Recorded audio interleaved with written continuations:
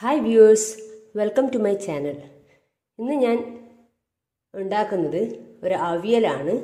അവിയൽ എല്ലാവരും ഉണ്ടാക്കുമെങ്കിലും ഇത് പല രീതിയിലാണ് പല സ്ഥലങ്ങളിൽ ഉണ്ടാക്കുന്നത്.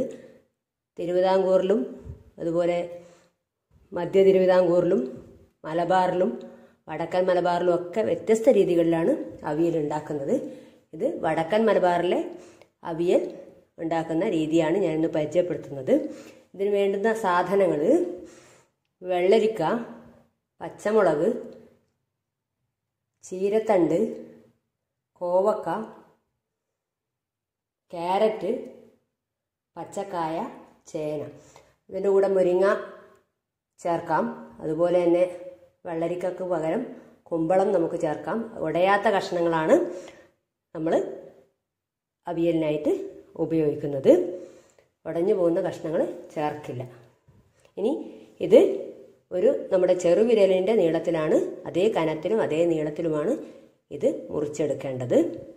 അങ്ങനെ കഷ്ണങ്ങളെല്ലാം ആവശ്യത്തിന് നീളത്തിലും കനത്തിലും മുറിച്ചെടുത്തിട്ടുണ്ട്. നമ്മുടെ ചെറുവിരലിൻ്റെ നീളവും കനവും ഏകദേശം അത്ര നീളമാണ് വേണ്ടത് പച്ചക്കറികൾക്ക്. ഇതിലേക്ക് അരിഞ്ഞു വെച്ച കോവക്ക, കായ, ക്യാരറ്റ്, കുറച്ച് ഇഞ്ചി ചേർക്കാം. അതുപോലെ പച്ചമുളക്, ചേന കഴുകിയെടുക്കുമ്പോൾ ശ്രദ്ധിച്ചില്ലെങ്കിൽ കൈ ചൊറിയാൻ സാധ്യത ഉണ്ടാവും. എല്ലാവർക്കും അറിയുന്ന കാര്യമാണ്. മുറിച്ചിട്ട് ഒരു പാത്രത്തിൽ കോരിയെടുക്കുമ്പോൾ ശ്രദ്ധിക്കണം.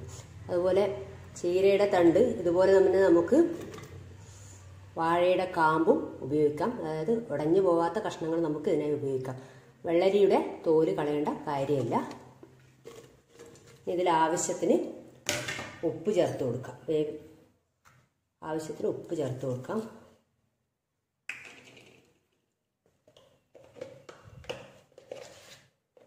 മഞ്ഞൾ ചേർത്ത് കൊടുക്കാം. വേവാൻ ആവശ്യമായ വെള്ളവും ഒഴിച്ചു കൊടുക്കാം.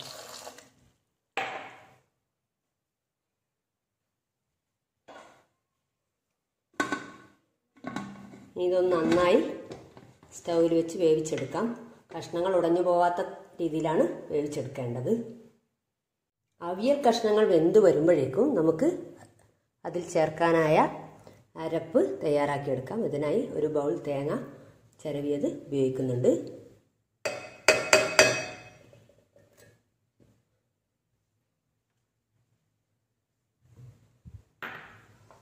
അതുപോലെ വെളുത്തുള്ളി തൊലി കളഞ്ഞത് കുറച്ച് ചേർക്കുന്നുണ്ട്. ജീരകം,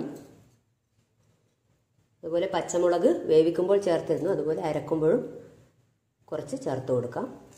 അത് ഓരോരുത്തരുടെയും എരിവിൻ്റെ ആവശ്യം പോലെ ചേർക്കാം. കുറച്ച് മഞ്ഞൾപ്പൊടി ചേർത്ത് കൊടുക്കാം.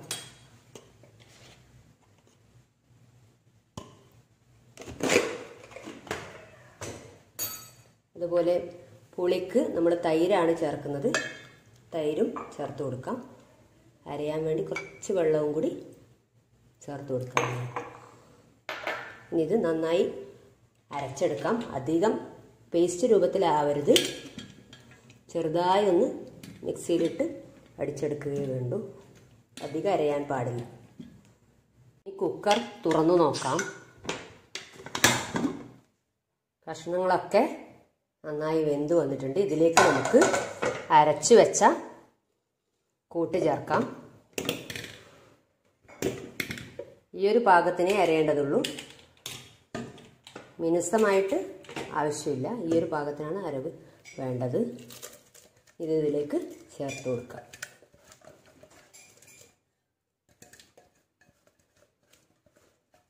അവിയലിൽ അധികം വെള്ളം ആവശ്യമില്ല. ഇത് വെള്ളമില്ലാത്ത ഒരു രീതിയിലാണ്, ആ പാകത്തിലാണ് വേണ്ടത്. അതുകൊണ്ട് തന്നെ അധികം വെള്ളം ചേർക്കുന്നില്ല.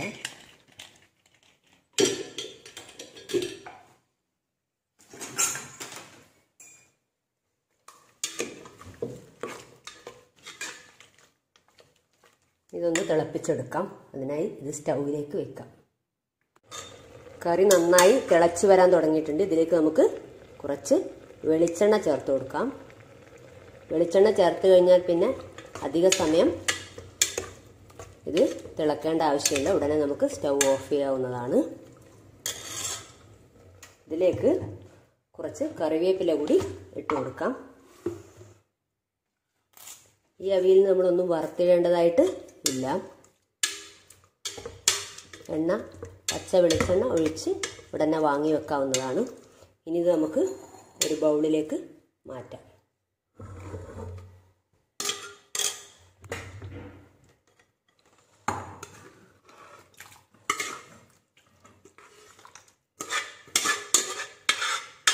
ഈ വടക്കേ മലബാറിലെ ഈ അവിയൽ വളരെ വ്യത്യസ്തവും ടേസ്റ്റിയുമാണ്. എല്ലാവരും ഒന്ന് ട്രൈ ചെയ്ത് നോക്കണം.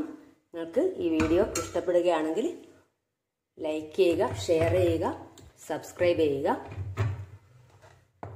ഇതിൽ സാധാരണ നമ്മൾ വടക്കേ മലബാറിൽ അവിയൽ ഉണ്ടാക്കുമ്പോൾ പാവയ്ക്ക കഷ്ണങ്ങളും കൂടി ചേർക്കാറുണ്ട്. ഞങ്ങൾക്ക് അതിൻ്റെ ടേസ്റ്റ് കയ്പ്പ് രുചി ഇഷ്ടമല്ലാത്തതുകൊണ്ട് ഞാനത് ചേർത്തിട്ടില്ല.